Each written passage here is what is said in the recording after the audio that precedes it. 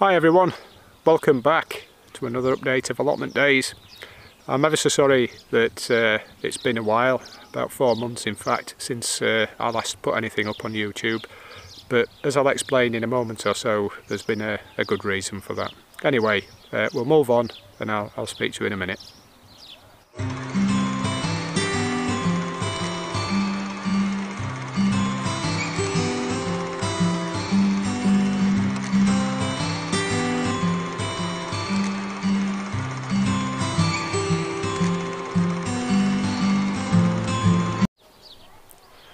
Hi. Well, at the end of the last update I said I'd try and get another episode up within 2 to 3 weeks. Well, unfortunately life took us in a different direction and that's not been possible. We've had quite a bit of serious family ill health and lots of hospital visits. We're currently in the middle of a course of treatment, my wife is, that is. And we're in hospital every day and we've another couple of weeks of that. So YouTube videos unfortunately have not been at the top of the list of priorities. I have tried with my cousin's help to stay on top of the allotment and I think we've done quite well. We've got all the beds full and productive, and as I'll show you later on, we're also trying to develop the 4th plot as well. But we have reached a milestone. We're now currently about 80% no dig, and it'll probably stay that way. So without further ado, I'll turn around the camera and I'll show you what we've been up to. Okay, catch you in a minute. Hi, we're looking at the 1st and 2nd plots now, and you can see all the beds are full. If you look over in the distance there, you can see the sunflowers have come out nicely. Got some dwarf ones and some giant ones, and there are a few dahlias as well that have made an appearance, a nice red one there. But you can see at the 3 beds on the first allotment, there are 2 with elephant garlic and they're overdue really for being lifted. They've yellowed and they're falling over now, so they need to come up, and after I've filmed this session I might take them out and see what we've got. I don't think they're as good as they were last year, but you never know till you dig them up. If we look down in front of us, you can see all the leeks are in and they're growing on nicely, although with the weather that we've had, rain for a couple of weeks and then a couple of weeks of sun, you can see we've got a smattering of nice weeds to be picked out by hand. This is the leek and legume bed, and under this green cloche here, along with a few nettles, are the 2nd sowing of peas, Kelwood and Wonder. I'll move you a little bit closer and then you can see what else we've got in this bed. To the side of the peas we've got the dwarf beans, Stanley. This is a variety we grow every year and it's very, very heavy cropping, and you can see it's just starting to come into flower. It's a broad flat bottom drill and probably about 18-inch wide, and thousands of seeds popped in, and as you can see it's looking really, really healthy.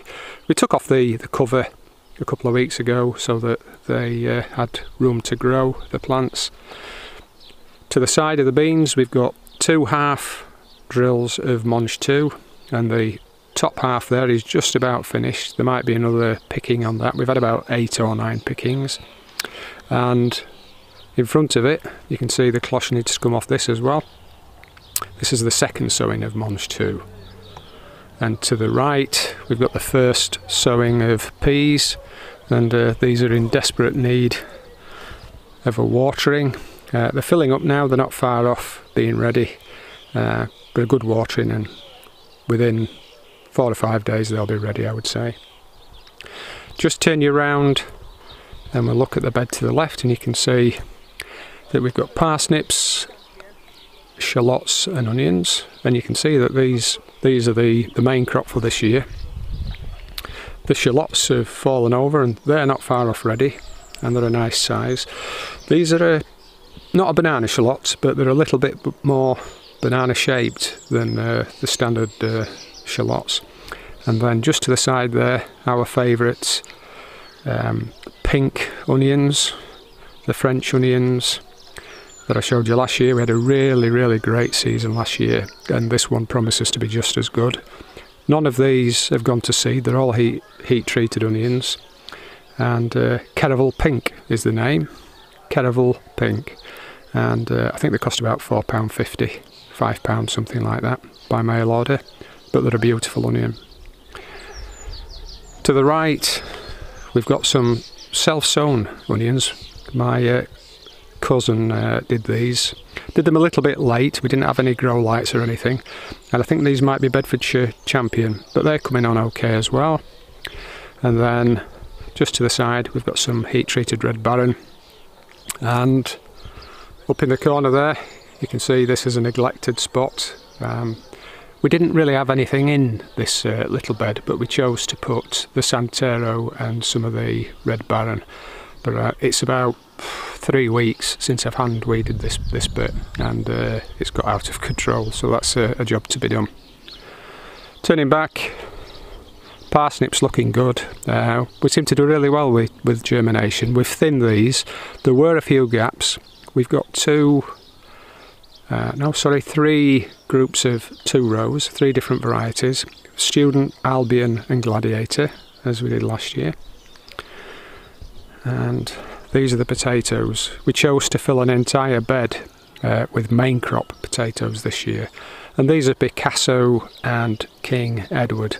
And if I'd shown you this bed maybe 2 weeks ago, all the plants were really vibrant, all stood up, but with the rain that we had, I think we had about a week's worth of rain, didn't we? It flattened some of them, and of course once they start to fall in, all the others start to fall in as well.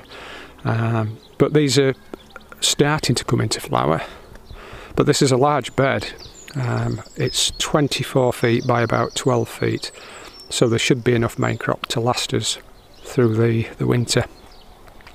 To the right here we've got the brassica bed, and we've got about 7 or 8 rows of Brussels sprouts. The first batch here in front of us. The second variety that we sowed, they didn't germinate very well, so we had to re-sow, and this is a result of that. So they're a little bit behind the ones on the right here. These are 2'6" high, these are about 18 inch. But they're all healthy so far. We really suffered with whitefly last year, but so far we seem to be okay. To the left we've got what's left of the overwintering onions, and we've got the shallot germo, I think it is, just here in front of us. They're falling over, so they're just about ready to come up.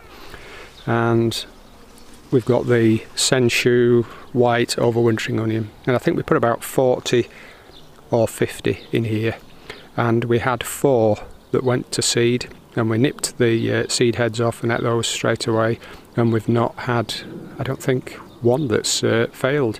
And as you can see, they're all a beautiful size. There might be 1 or 2 that are a little bit smaller, one there that looks like it's rotted in the soil, but we've just not been able to eat them fast enough. We've given quite a few away, but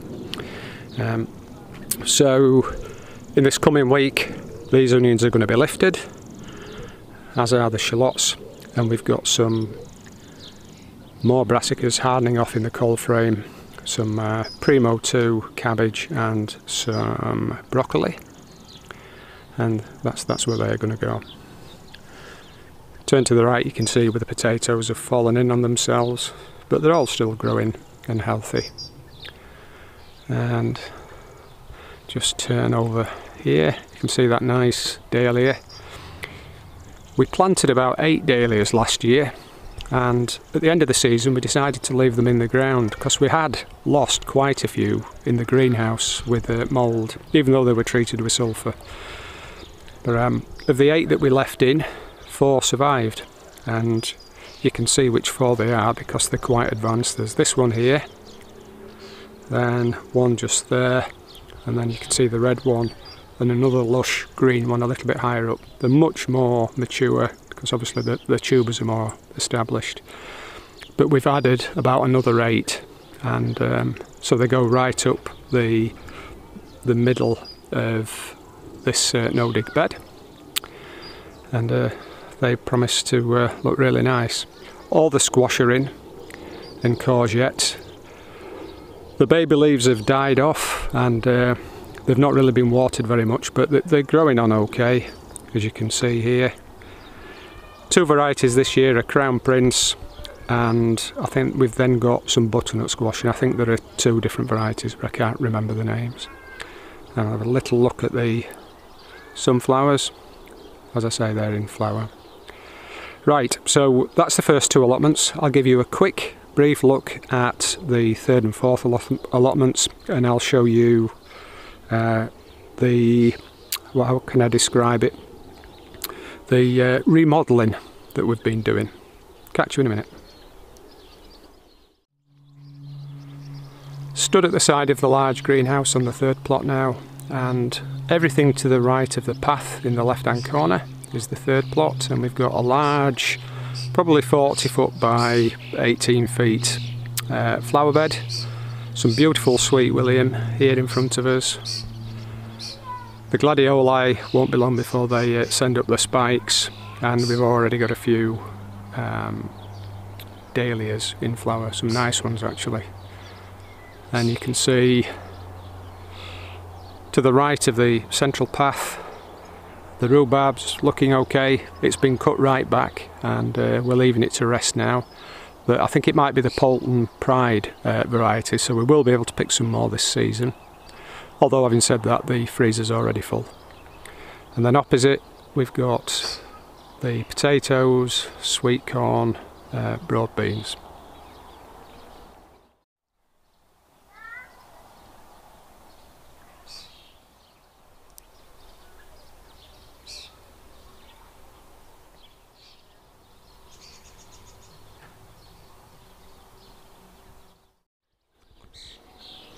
The sweet corn are looking great. They're a luscious green, and we always try with the sweet corn to hold it back and not put it in the ground too early. We always wait until the weather's more settled, and then it tends to stay green. Otherwise it can wax from yellow to green, and it really slows down their progress. This is the variety called Incredible, and the germination rate was incredible this year, because often we only get about 40 or 50% germination, but this time it was about 95%. Got some broccoli and some cabbage at the top there, and down here another small drill of the dwarf bean Stanley. In the middle bed you can see the broad beans are just about ready. We've taken some off, but they're still filling out, and the beans are getting bigger. We lifted some broccoli from this little area here, and we've sown some more Sweet Williams, hoping to get those started so that they can then be lifted and then planted for next year's flowers. Potatoes, these are all earlies.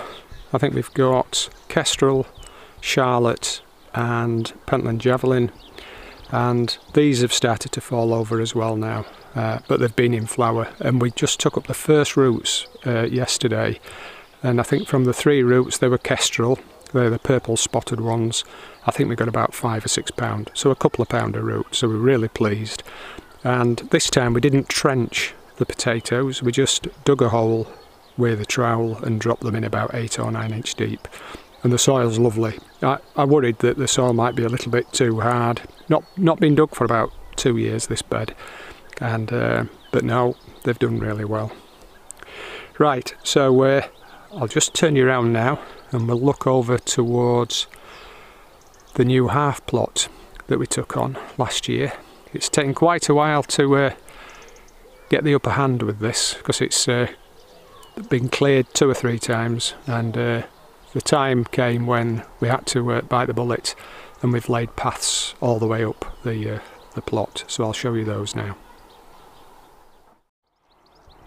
As you can see, we've run a path of 3x2 heavy duty slabs from the main greenhouse to the right of me down to the compost bays and manure bays, and you can see there are some more flags there I've actually been really busy this last 2 weeks. I think I've done 16 trips with about 600 kilos of slabs on each trip.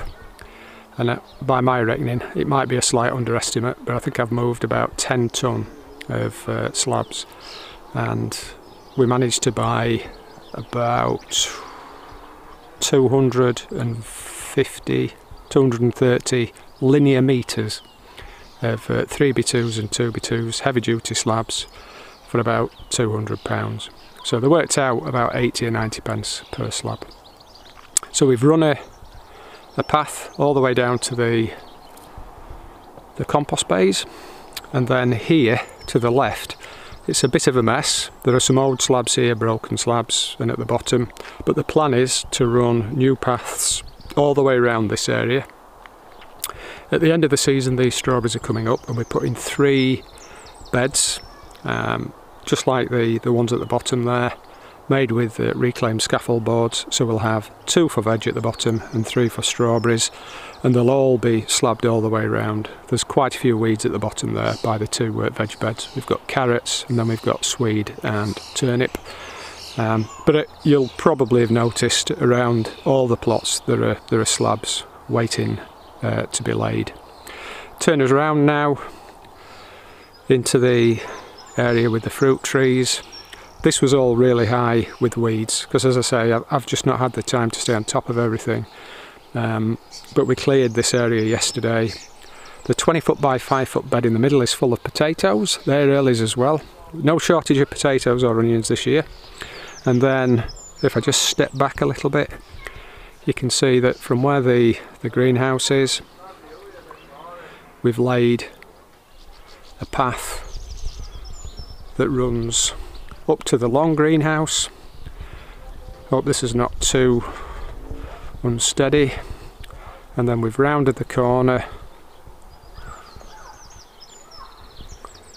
onto the, as I say, recently acquired new half plot, and we've run slabs all the way up to the top and in between the 3 beds there, and right at the top as well. I'll show you that a little bit more closely.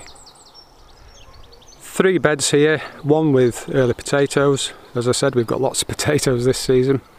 Then we've got a bed with beetroot, that's Bolt Hardy and Burpees Golden, some celery, and then some cabbage at the top there. I think they're Savoy cabbage. And we've got 2x2 flags in between each bed, and then up at the top here we've got 3x2s sideways. And this is the fruit area. Again, this was full of weeds. It's been cleared once or twice, but started from first principles. We're going to cover this with thick corrugated cardboard and then layer it up with manure. And as you can see, there are lots of gooseberries on and blackcurrants, but they're not as big, the berries, this year, because all of these plants were transplanted. They were sited with the fruit trees lower down the plot. So, but you know, they've still borne enough fruit really, and my cousin plans to make some wine with the currants and gooseberries this year. So I'll turn you around, and you can see, hopefully, that this new half plot is looking much better. It's much more accessible. We've doubled up the path in the middle there, so we've got really great access. We're going to put flowers down the border here, and then you can see there are still weeds running along the boundary at the back of the beds. That's all going to be skimmed, covered with black plastic, and then it'll be capped off with small slabs, because the original allotment slabs are coming up and they're going to go here, as I say, capping off the top of there so we can walk around the other side. And then we're going to put heavy duty slabs in the place, and that's on the second plot where I showed you the onions and the main crop potatoes. So it's a real relief, I have to tell you, to have got to this stage. My cousin and I have been hard at it this last couple of weeks. I've had to take some time out from work because I've had to accompany my wife to hospital. But in the afternoons we've spent them down here, and it's been worth it. I think we've made some progress. Still quite a bit more to do, and hopefully I'll be able to show you that in the coming months, because the plan is to get all the paths laid by the end, certainly by the end of the summer, and a few beds will be cleared and they'll be replanted, but it looks like it's going to be a good season. I wanted to show you all of the beds now that they're full, because you know what it's like. Come the end of July you start emptying beds and it looks a little bit sorry for itself as we enter into the latter part of summer. But so far it's been a good year, no disappointments as such. Okay, right, so we'll maybe have a quick look in one or two of the greenhouses and then we'll call it a day. We're still on the fourth plot and we're just looking at the 18-foot by 8-foot greenhouse. This is my favourite greenhouse because it's got the grow room at the back, which is always really hot and sticky, really humid, and it's in here that we've got aubergine, cucumbers and peppers, and then we've got beefsteak, tomatoes in the larger 10-foot by 8-foot section of the greenhouse. This one's more aired. We've got 4 windows in it and a louver as well, and the door's wide open. So this is better really for the tomatoes, lower humidity, better airflow, and as you can see there are quite a few tomatoes. They're a little bit slower I think this year than last year, the beefsteaks, but they are a long season variety. Well, different varieties, but they're all long season. I'll show you the cucumbers now because we've got quite a few that need to be picked. Well, we've been really lucky this year, and as I say, we've benefited from the humidity in this greenhouse, and I've not counted them, but I think there might be about 9 or 10 that are ready to take. It's a little bit like that when they come. You might have 1 or 2 and then you think, oh, we aren't going to have many this year, and then before you know it, each plant's laden with fruits. I think we've got 5 that are just about ready there on those 2. And then if I turn you around, you'll see that we've got 1 or 2 that are getting there.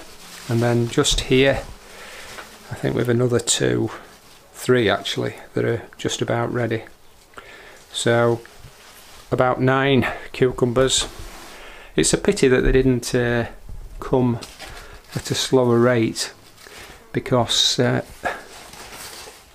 clearly that's better, and you often find that you end up giving as many away as you eat. I need to put some supporting wires on these as well, because that's him. It's not a bad one, is it? Just hold it back a little bit. So these are the burpless variety. I've got some of the shorter ones. I forget what they're called. Not the Fem Spot. I forget. In one of the other greenhouses, but I'll take 2 of these this evening, and we'll eat those in the coming days. Just above us, we've got 3 peppers, and down below, there's one at the back of the chair as well. We've got 3 aubergine. I did sow more plants, but they didn't make it, unfortunately. And we suffered a little bit with green fly as well. For about a month we were constantly taking them off the paprika. Paprika from the peppers. Yep. Beefsteaks are doing okay, as I say. Managed to stay on top of them. They're all tied in, and they've been side shooted regularly and been fed with comfrey. You can't smell it, but I can. There's a strong hint of comfrey in this greenhouse, which is not very pleasant, but the tomatoes seem to like it. Right, we'll maybe go and look at the cherries up on the top allotment. Hi, well, we're up by the barn, and as you can see we've got a nice view of the dahlias and the sunflowers, and we've got the blueberries covered up this year, and so the birds don't get them, and we've got quite a few that are coming, and they come slowly, so you just have to pick a handful or so at a time. Couple of tub tomatoes, bush varieties, either side of the bench there. I think one's Red Alert and one's Litsano. They have a slightly better resistance to blight, and they do tend to come a little bit earlier as a rule. But as you can see, the cherries in here with 13 plants, and they're coming on okay. We've had a few sun gold tomatoes, but the rest are taking the time. And we've got the varieties sun gold, Zakura, black cherry, and I think sweet 100, and probably 3 or 4 of each. So that's the top greenhouse. Well, that's it for this update. Hope you enjoyed the tour. Sorry if it was a little bit unstructured and a little bit long-winded, but I'm a little bit out of practice, and hopefully we'll get back into the swing of it over the coming updates. As you've seen, everything's doing okay, pretty much as last year. All the beds are full and productive. We're already eating well off the allotment. Lots of new potatoes, onions, spring onions, munch 2, carrots, beetroot. Things are really coming on stream now, and there's plenty more to come. We've also, as I showed you, managed to start remodelling the 4th plot, and we're about halfway through doing that. And we'll really see that come into its own next year as we get the borders planted as well, and everything's well mulched and you know, finished basically. But it's rewarding seeing that 4th plot's taking shape. It's taken us a little bit longer with this one. The first 4 plots we did pretty quickly, to be fair, and really committed to it, but this year's been unusual, as I say. So as I say, hope you enjoyed the tour. Hope you come back and watch some of the harvests that we get during the remainder of the season, and I look forward to seeing you then. Okay, take care, all the best.